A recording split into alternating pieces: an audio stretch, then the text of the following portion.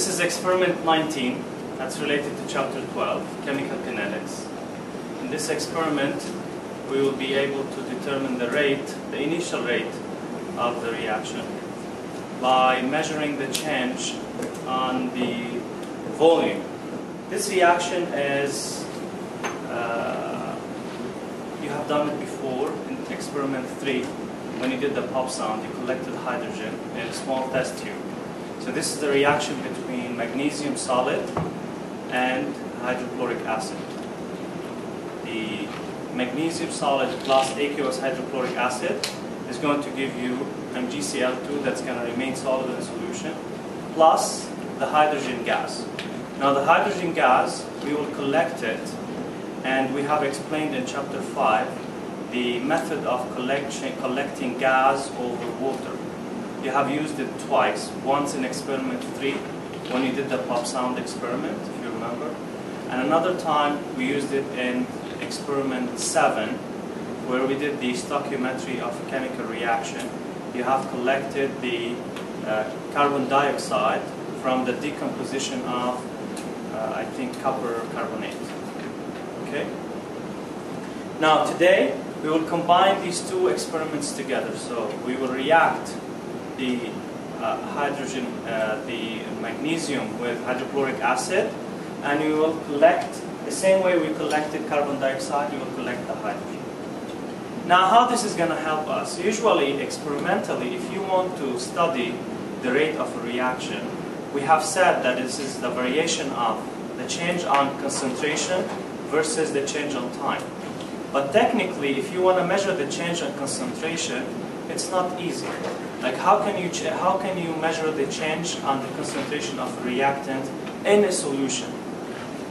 Technically, it's not simple technique. However, we can do that through, for example, change in color intensity. If you have a colored solution and the intensity is changing, so you are going to see it in next experiment, investigation 11. By measuring the absorbance of the solution, you can measure the concentration using Beer-Lambert law. Or we can track the change of the reaction by measuring the change in volume of a gas, like we will do today. When you have a gas that's evolving out of your experiment, you can collect it and measure the volume, how it's increasing with time.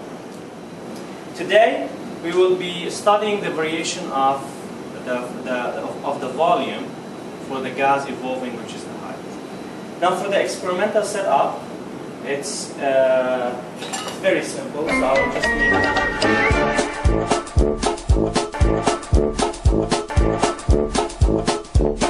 always make sure that this pinch clamp is closed.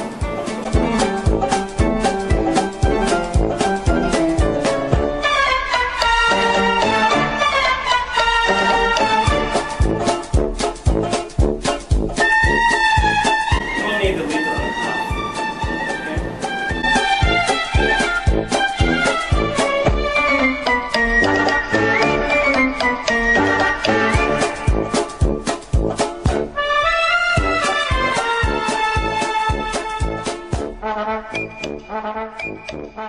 So this is how your experimental setup will look like. Okay. Now all what you have to do is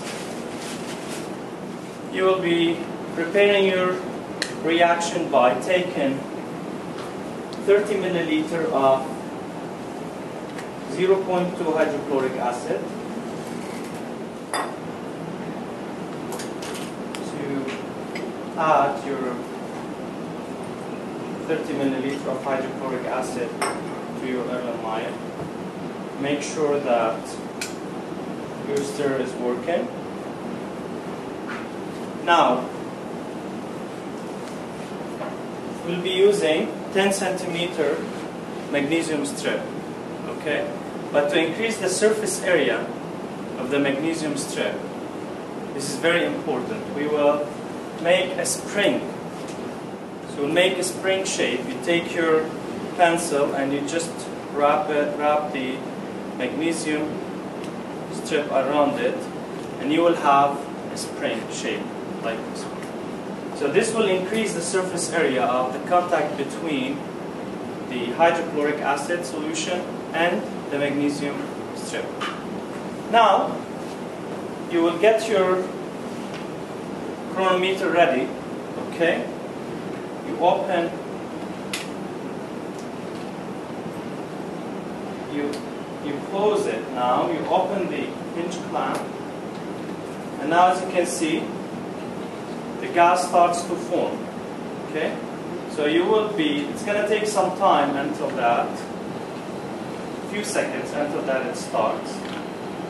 So now every 30 seconds, you read the volume here that you are collecting, okay? So you will be waiting. Of course, the gas, as you can see, it's forming. So now it's 30 seconds. You don't stop your chronometer. You just 30 seconds, so it's like here, say for example, 2.4 centimeter cube or milliliter. You write it down. You have a table where you can fill out this one. So you will be waiting another 30 seconds and you fill another data. Okay? You will wait for 5 minutes. Okay? So you will have your first column filled in the table. You have to repeat this 4 more times. But what you will be changing the concentration of hydrochloric acid. So we will use a lower concentration. We'll use 0.18, 0.16, 0.14, and 0.12. Now to do that, you have to prepare the dilution yourself. But it's very simple. You take, for the 0.18, and this is indicated in your lab manual, you take 27 milliliter of 0.2 hydrochloric acid, and you just simply add to it 3 milliliter of water. Okay? And then you introduce it to the Erlenmeyer, and when you stir, they will mix up. For the 0.16, you will take 24, 0.2 molar HCl, and 6 milliliter of water. For the 0.14, 21.9. For the 0.12, 18.12. It's all written in your lab manual. Okay? And every time, you have to wait for 5 minutes, and you have to record the volume of gas forming. Okay? Now, when you lower the concentration of hydrochloric acid, so you are lowering the concentration of the reactant, and you should expect to see that the rate of the reaction should decrease. Okay? Now for the further explanation on how to determine the value of the rate, we will see it in the post-lab discussion.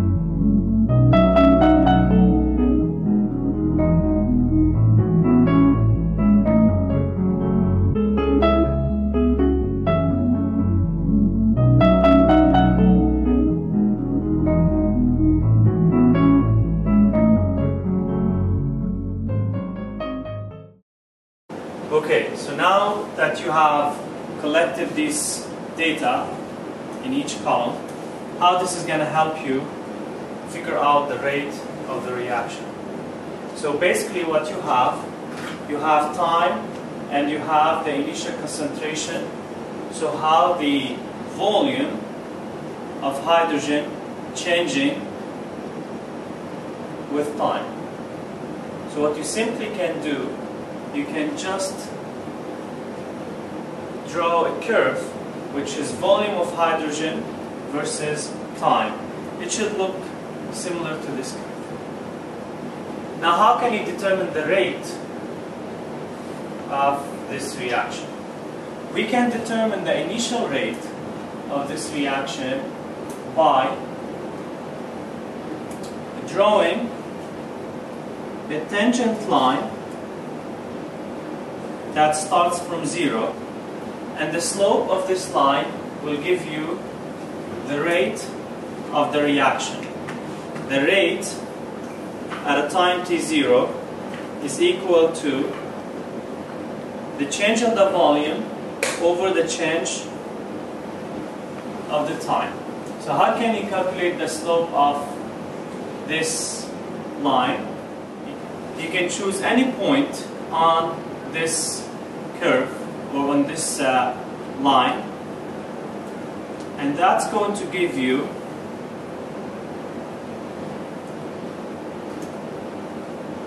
we'll call it V0 and T0. And the second point is going to be the 0, 0. Okay? So that's why, if this is going to be V0 minus 0, so V0, over T0 minus 0, so it's T0. So this way you can calculate the rate, the initial rate of the reaction. Now if you want to calculate the rate of the reaction at any time, you can pick your time.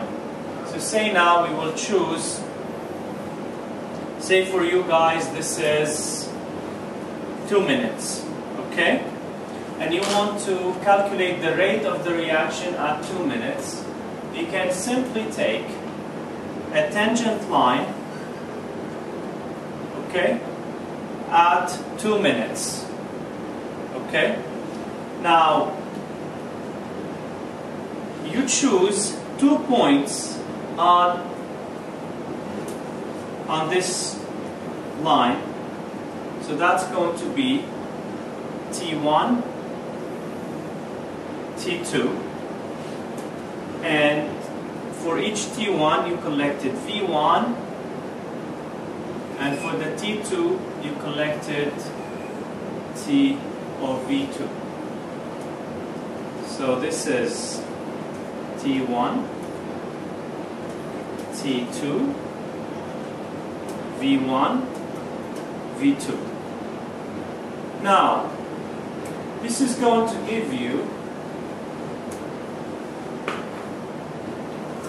this will give you delta T.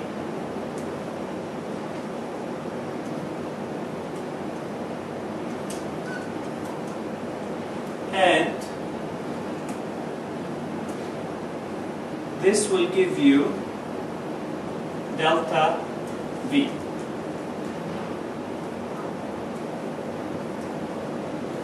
So for example, to calculate the rate at 2 minutes, you can say rate at the time you chose, it's equal to delta V over delta T. So the first graph helped you to calculate the initial rate of the reaction, and then this one, this way you can calculate at any time you choose to check whether the rate is slowing down or it's still the same.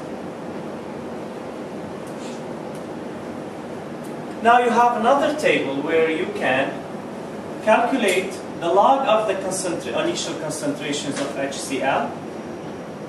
You can calculate the initial rate. The initial rate, as I explained, is a slope at time t0. And you can calculate the log of the initial rate. Why this is useful for? When you calculate the log of initial concentration, so you will be constructing a curve that is concentration versus initial rate. Okay? So rate R0 that you figured out from your previous data. Now that's going to give you, you will check the shape of the curve. If it gives you straight line, this means that they are linear. So this is, you check the order. But if it gives you something like this, this means that the order is not the first order. Now how can you figure out the order of the reaction? You all know that the rate is proportional to the concentration of the reactant, which is HCl, to the power n, and the n, as we said, this is the order of the rate, okay, of the reaction, and this can be only determined experimentally.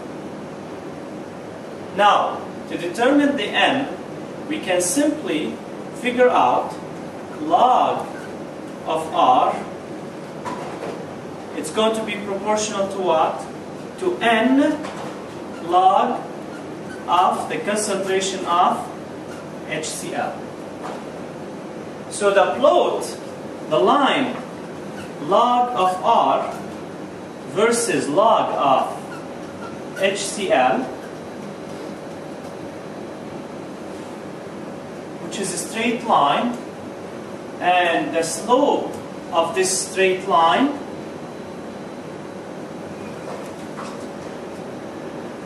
it's equal to what? The slope is equal to n. From the log of R versus log of HCl, the slope of the curve will give you the order of the rate of the reaction. As we said, the order, it could be a fraction, it could be a whole number.